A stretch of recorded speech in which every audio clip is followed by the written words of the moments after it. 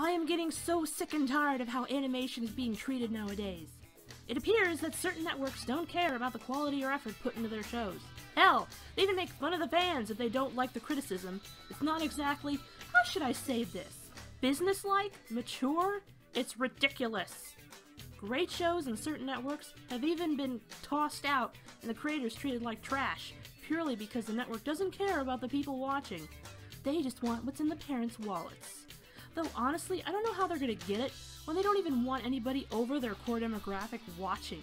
It's a little hard for little Timmy, who's only 7, to buy toys when they don't have a job. Now, animated movies are doing pretty good. There are some great quality CGI animated films out right now, and they're amazing.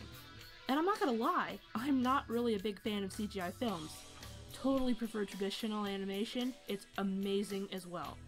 Quality is totally a major factor with me. High quality. And quality, again, is a major factor, period. People, we have to demand good stories that are plot-driven, not monster of the week crap. The animation has to be decent, the voice work has to come together, everything has to come together.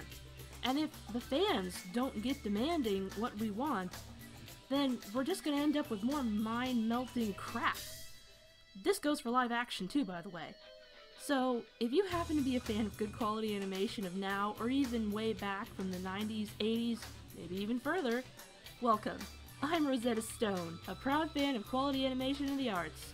Won't you join me here on 2D4Life?